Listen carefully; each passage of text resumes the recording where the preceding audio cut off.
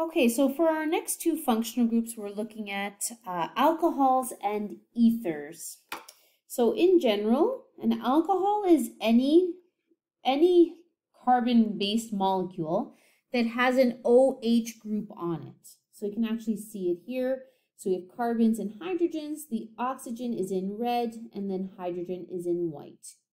An ether is anything that has a carbon, oxygen, carbon sandwich. So you have carbon, oxygen, and then another carbon. And there could be other things going on these carbons, but this is really the oxygen in between the two carbons is what designates that something has an ether functional group. Okay, so we're going to look at each one of these. So alcohol, so we've seen this already before. So this R is representing really any carbon-based grouping. So an alcohol is when you have a hydroxyl group on a carbon structure. Okay, so where does this hydroxyl come from? Well, it typically comes from water during a hydration addition reaction. Okay, so alcohol is when you have the OH group, and then as I mentioned, the ether is where you have an oxygen carbon-carbon sandwich. So first, let's look at properties of alcohols. So alcohols, first of all, have hydrogen bonding present, right? We have that polar OH dipole. So anytime you have an alcohol functional group on an organic structure, that is automatically going to make the structure polar overall, okay? So because of the hydrogen bonds, we now have higher melting and boiling points in comparison to other hydrocarbons of similar sizes.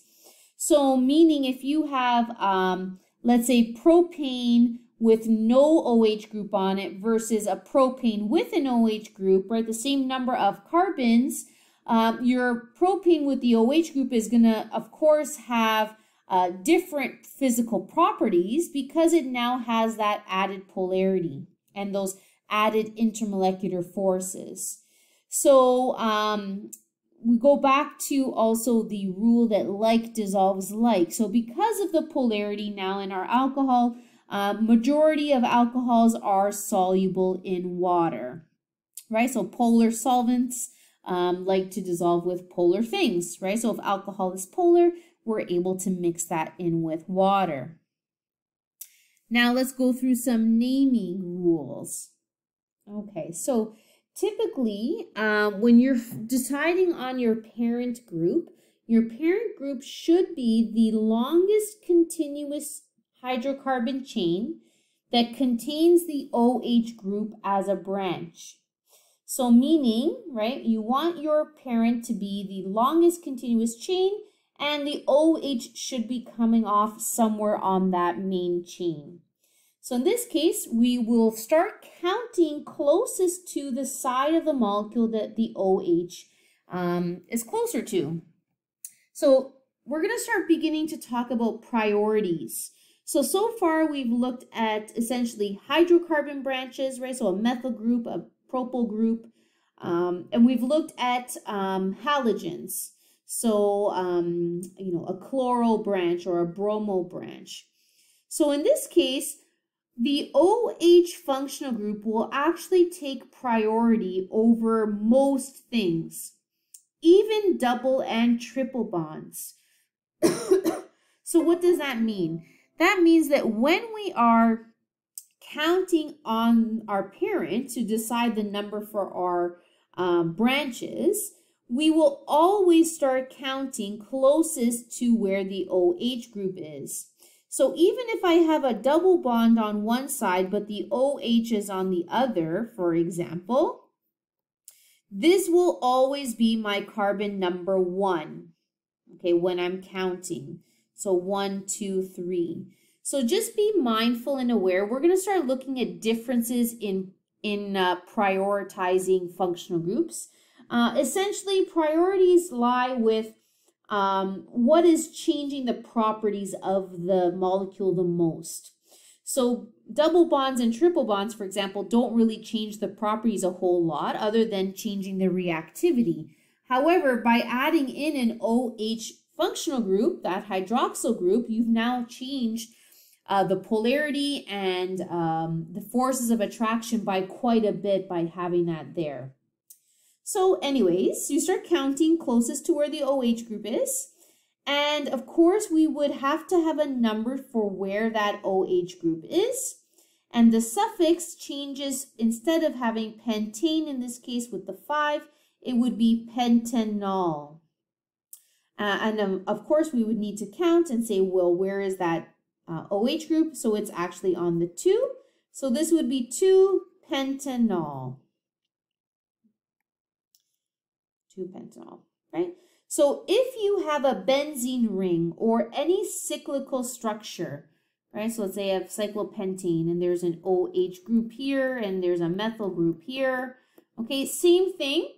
The OH group carbon on your cyclo or your benzene ring is considered to be carbon number 1. And then of course you would continue to whichever side would give you the lowest set of numbers. Okay, now, before we get to that part, if you have a case where you do have a double bond, sure, why not? We'll make that a little bit longer. Okay, so let's say we have a double bond, we have a hydroxyl, and let's do a methyl group as well. Okay, so we can tell that this is going to be our parent, of course, and we're going to start counting on the side closest to our OH group.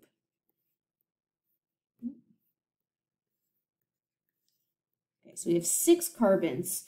So now we're actually going to come to a situation where we have 2 different items changing the suffix of this name. So we have something that is going to be ENE for the double bond, so like hexene, let's say, for the 6.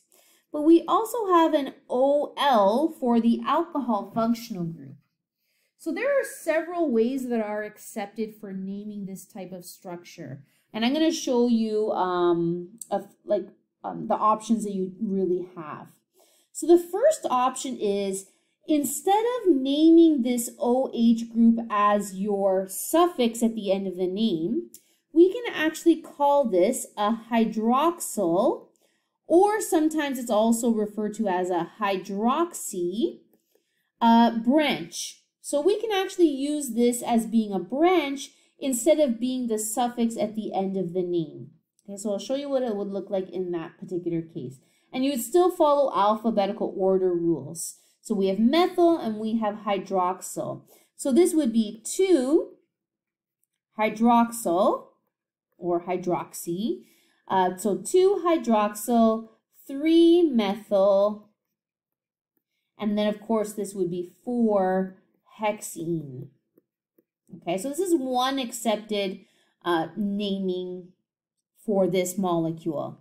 Okay, the other way is if you have 2 or more things changing the suffix of your name, you can actually keep them both in there.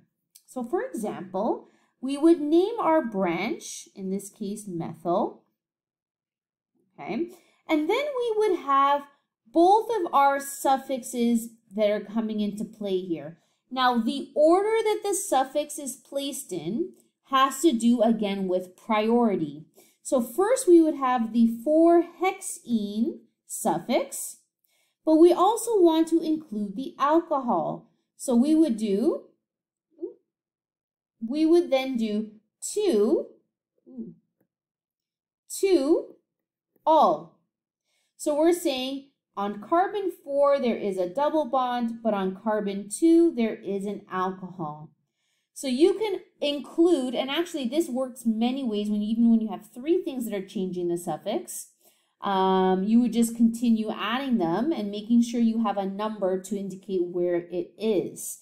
So the most important thing really to keep in mind here is you have to make sure your numbering is based on the priority functional group, in this case your alcohol, and you also want to make sure that you are using some form that is an accepted method. So you can name your OH as a branch if you have multiple things changing the ending, or you can include them as the suffix as well.